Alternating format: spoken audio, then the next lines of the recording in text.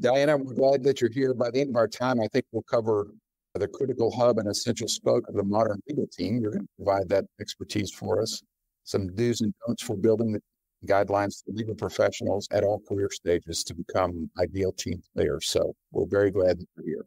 I'm glad to share some of my war stories and tips. I hope that people find them helpful.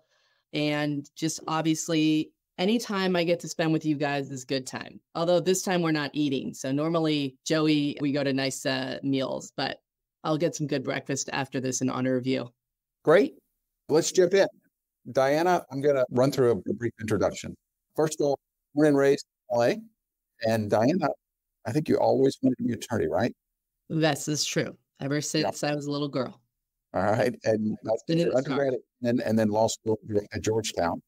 Worked for Gibson Dunn for your entire legal career. That's right. This is home. But you worked in two very different places. So you began in the New York office and moved then back home, closer to home, and worked in the LA office. That is correct. Family came a calling. There you go. But civil, criminal, regulatory teams around the world in civil firms, largest and most sensitive matters.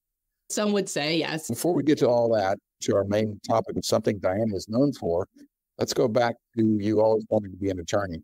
Tell us about turning 13, what that meant for you.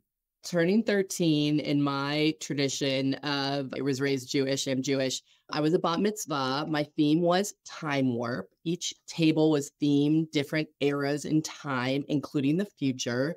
And the future, Diana, is a lawyer, a caricature of me holding the scales of justice in one hand and a briefcase in the other.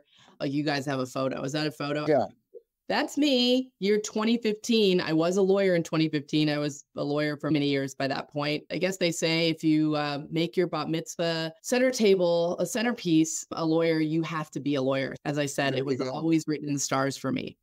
I don't know if you guys ever been to a bat mitzvah. That is a San Fernando Valley style bat mitzvah through and through.